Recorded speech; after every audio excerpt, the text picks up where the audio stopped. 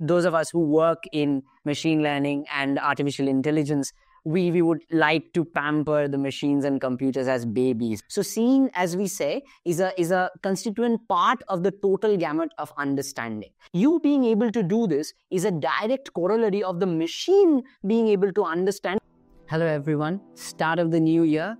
And personally, I feel no better time to talk about something interesting. Anyway, I mean, if you morning shows the day, right? So if we start the year with some interesting topics to talk about in our research endeavors or in our mathematical quests, I believe it's going to be a beautiful year to look forward to and something exciting that we can actually work throughout the year. So today I'd be sharing some ideas to probably get you interested about one of the topics that have been actively worked upon at Cheenta research endeavors. We have had multiple students working on computer vision in Cheenta, and we have been tackling a wide gamut of problems in computer vision, and that is what I'm here to talk to you guys about today, and hopefully it's going to be a fun discussion.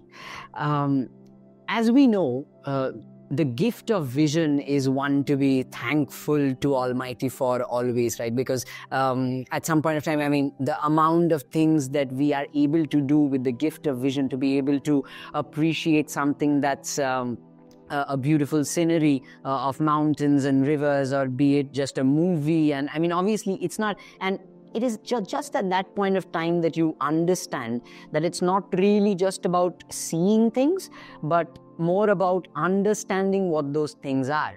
And that is where artificial intelligence comes in. When you really, have you ever thought of the fact that what if a computer or what if actually a machine could see things? Now, seeing things doesn't really mean that I mean, for example, as I talk to you, I see in front of me a camera, right? So it's not only about the fact that I see the camera recording this video, but I understand that while I record this video, my message gets conveyed to you, right? So there's that entire contextual understanding where seeing forms one of the constituent parts. So seeing, as we say, is a constituent part of the total gamut of understanding. And that is where the brain also comes in, right? I mean, we know how vision picks up the events that is happening in front of us, or whatever we are trying to perceive, and it sends us those signals to the brain, which is then picked up by the occipital lobe, and then you understand and infer those events, right? So when you're seeing a cat, probably the first time you're seeing a cat, as I mean, you probably walk out of your home, you see a fluffy little animal in white walking around, likes to sip around a little bit of milk, and you probably don't know what it's called. And then you actually come home and you possibly tell your mom that, okay, I saw this really fluffy little white animal and it has got these whiskers and it got startled when it saw me. And then your mom tells you, like, okay, these are the kinds of animals that you call cats. And that is your point of learning. So, and that complete experience is what you call seeing, right? So that is what those of us who work in machine learning and artificial intelligence, we would like to pamper the machines and computers as babies, right? We really would want them to understand and to learn, right? When we say learn, it has the same amount of experience. Whenever we are, let's say, studying for our exams, we are given some data to first learn, and then we are tested on the stuff that we were able to pick up.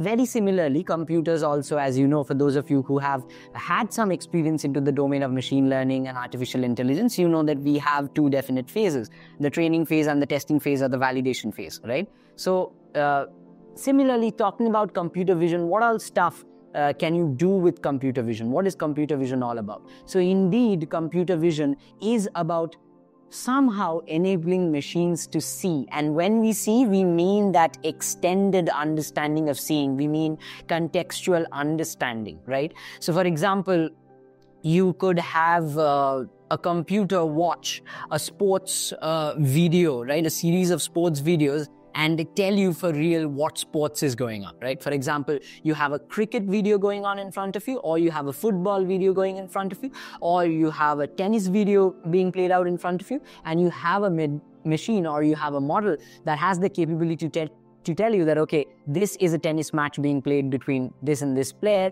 and this was probably being aired on London at so and so time, and all of this information. Or it's being able to tell you that, no, this is a match between Manchester United and Manchester City being played at the Old Trafford on so and so date, right? So if you want to be able to do that, pause the video and think for a while, what would be the necessary pieces of information that you would require if you would want to understand if it's a football video, or if it's a tennis video, or if it's a cricket video. For us humans, it's that very easy. But was it really easy for us when we were babies, right? I mean, when we were really toddlers and we hadn't watched videos, all sorts of cricket matches, or we haven't watched a lot of cricket matches, we haven't watched a lot of football matches, right? So obviously we would also require a training phase. For us humans, that training phase happens, we would want to say involuntarily, as it becomes a part of us growing up. We keep on watching cricket videos. We suddenly one day we start watching football videos and we develop our allegiances. You become a hardcore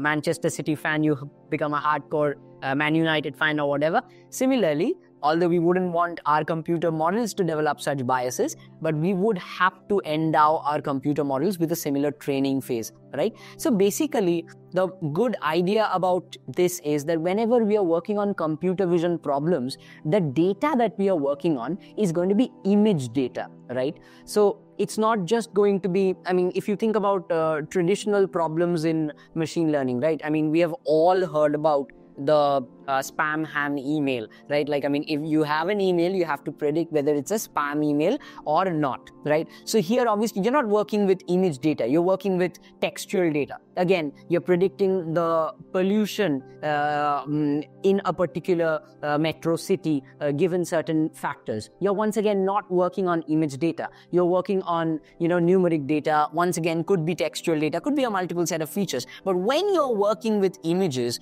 the problem actually becomes that very more interesting. Why?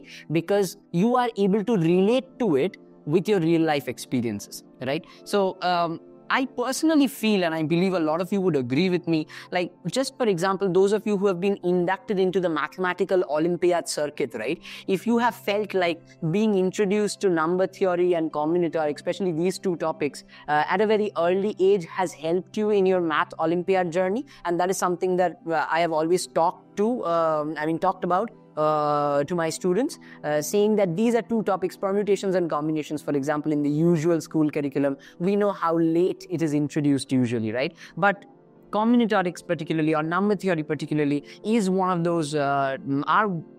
those topics which if you really pursue them early, you would be able to relate to them quite better. Because imagine having those, I always give this example, imagine having balls of 3 different colors, red, green, blue, and somebody asking you, in how many ways can you arrange these different balls to create a different sequence of coloring every single time, right? So I mean, that is a problem a student of even class 1 can really, or even lower, at an age even lower, can literally take those 3 balls and try placing them around and see that something is happening. Similarly, computer vision might be something that you, of course, we are not claiming that you're going to understand all of the linear algebra at such a tender age that goes on behind it, but you still might be able, and you will definitely be able to explore the topics, appreciate the things that are going on, and just, completely have a slice of the immensely powerful things that we can actually do with computer vision. Some of the interesting projects that we have already worked on have been car scratch detection. For example, we have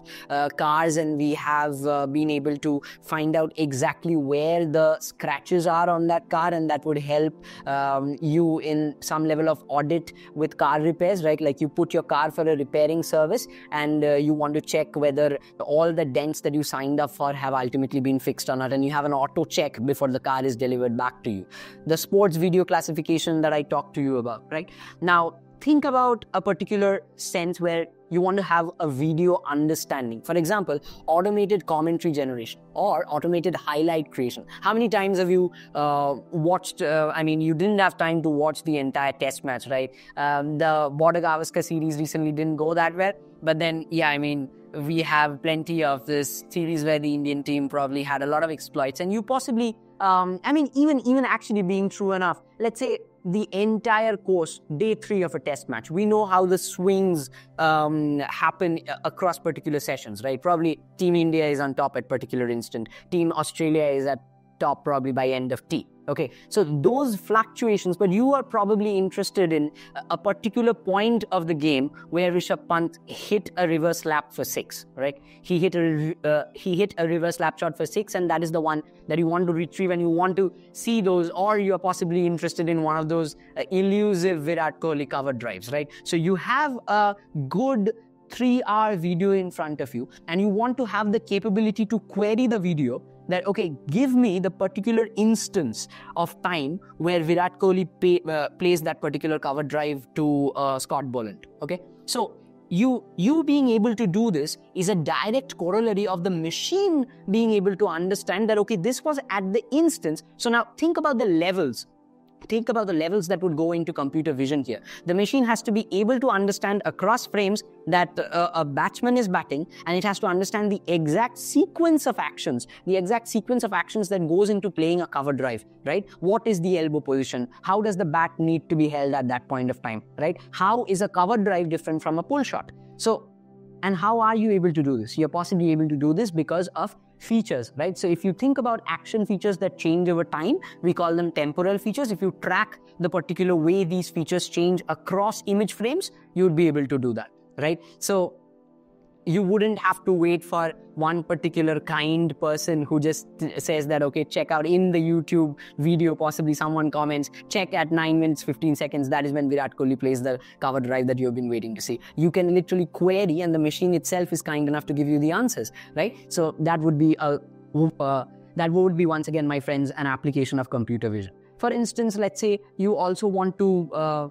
do image completion. You have a really good photo, a previous memory, and I definitely do not want this to happen to anybody, but let's say it's a deer photograph, and due to some reason, lack of maintenance or rough handling, the photo gets torn. You want to reconstruct it. Not only do you just want to reconstruct it in some shabby, placid way of just filling it up with some random flowers, you want to reconstruct it meaningfully. You want to reconstruct it impactfully. So as to, let's say, if there were two friends hugging each other, after a football match, you would, and possibly one particular part from the bottom right of the image gets torn, you don't want something totally meaningless like a cat to be put in there, right? You would want something meaningful. Probably you understand that, okay, this was after a football match, so you add a football at the right corner of the image which gets torn, and you also dehaze a particular image you deal with. So when you're working with images, you have to work with problems such as lack of illumination. You have to work with problems such as occlusion, right? Because another huge application is surveillance or tracking. You really might want to detect. You might want to detect all instances of an image where you have cars, right? In a car tracking application, possibly at toll tax booths, right? You want to have all of those cars. You don't want to miss a single car. The moment a car comes in, you want to have a very, very good computer vision system that tracks every single car and also tracks the number plate to see that there's no fishy business going out of there, and they definitely track from which particular state the car comes in from. So, I mean, the possibilities with computer vision, my friends, are endless, and some of our students here, they are working on research projects successfully. I think before we close, I would also want to talk about the medical sector of things, because the amount of impact computer vision can have on problems in the medical domain is like simply immense. We have had projects that have worked on brain tumor segmentation from MRI images.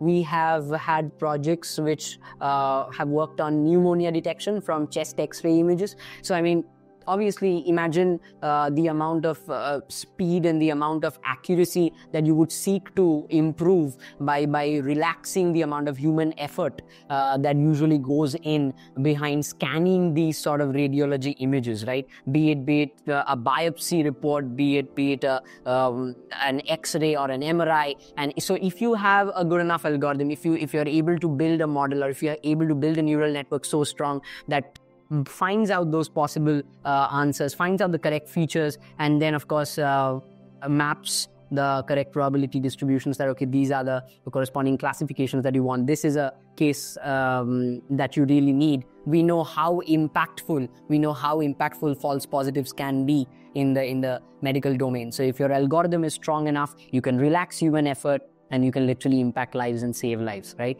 So that is what computer vision has the potential to do. I know you might be interested in the techniques of how to do this. Like, for example, we all know about the existence of convolutional neural networks. We know how ImageNet dataset came into this and transformed the entire gamut of object detection, the common objects dataset, right? The CIFAR 10 images dataset. If these things interest you, my friends, come reach out to us at Cheenta. We have got exciting programs currently going on who are working on these topics live, and be part of something that really helps you understand a technology that is going to be groundbreaking in the years to come. It already is, but we can reach heights using this, and obviously you're going to learn something that's absolutely enriching.